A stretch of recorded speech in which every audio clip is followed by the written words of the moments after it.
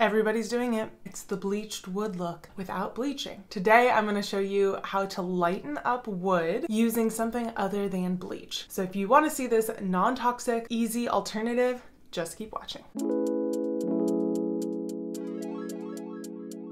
Welcome back, everyone. Surprise! In addition to a brand new furniture flipper, I'm a musician. I've actually been playing music for 26 years. But today I do have a quick furniture flip for you. I'm going to take this outdated old little end table that my parents had and turn it into something lighter and brighter and much nicer. This old table has been in my parents' garage for I don't even know how many years, so it's time for a makeover. I don't like the yellowing wood and the finish is coming off and it's kind of wobbly, so I'm gonna have to make some repairs, but I don't think it'll be too big of a project. I'm starting out by cleaning with some Simple Green, which is a great degreaser, and I'm going to wipe it all down with a sponge. After that, I will spray it down with some water to get rid of all the cleaner and wipe down the water with a rag.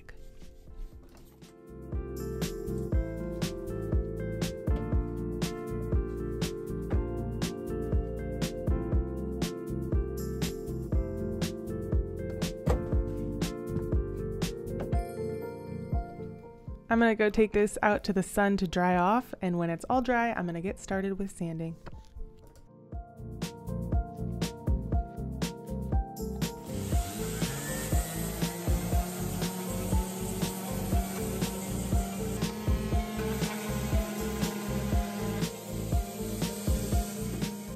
For this project, I used a combination of my orbital sander as well as just some sanding sheets and a sanding block. A lot of times I like to take a piece of sandpaper and wrap it around a sanding block or sanding sponge, and that's really helpful when I need to get into small areas. And as you can see, the orbital sander is not going to work on the base of this or the middle of it, so that's why I'm using these other things.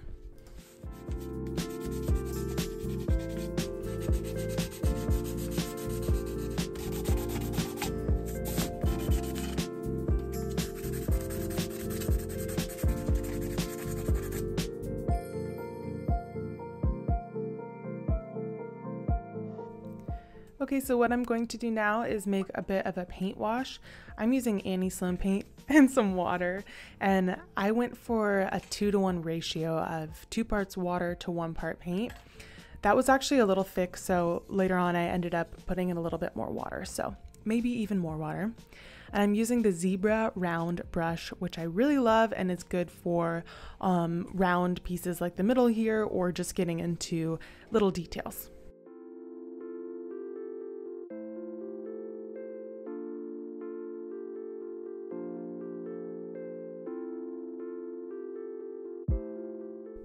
So I'm just finishing up the first layer of this paint wash, and then I'm going to wipe it all back with a rag. And this will still leave on a bit of the paint wash, but it just leaves a nice like semi-transparent layer. The goal here is to lighten up the wood, but to still be able to see the wood grain. So I'm not trying to paint it white, I'm just trying to make the wood look lightened and brightened without using bleach. Chalk paint is amazing because it either has no VOCs or few VOCs depending on the brand.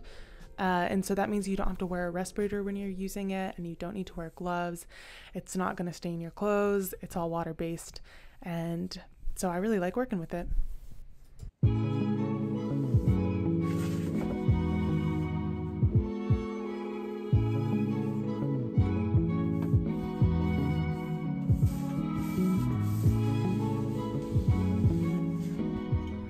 Alright, time to seal this piece. I am using chalk paint wax in clear from Annie Sloan and my wax brush also from Annie Sloan, which I have really been loving. So I'm just going to do a layer over the whole piece, and then if there's excess, I'll wipe that back.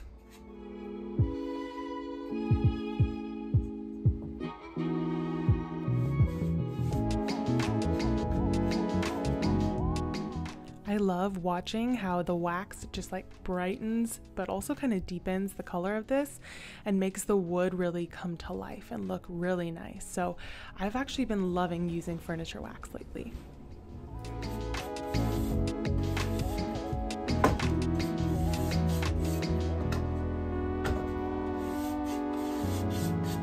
This video is short and sweet, so make sure to hit subscribe if you haven't already. Click it, and here's the review. All right, here is the before. It is worn out and outdated and very yellow. The finish is coming off and it just does not look very good. And here is the after. I think this has a little bit of a nice kind of beachy vibe. This bleached look is very popular right now.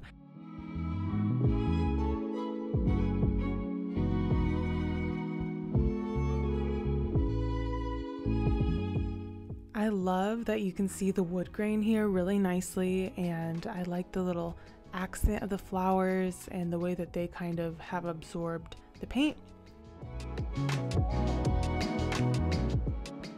I've styled this a few different ways, maybe as a plant stand, or it could be used as just an end table, a place to put books or a candle.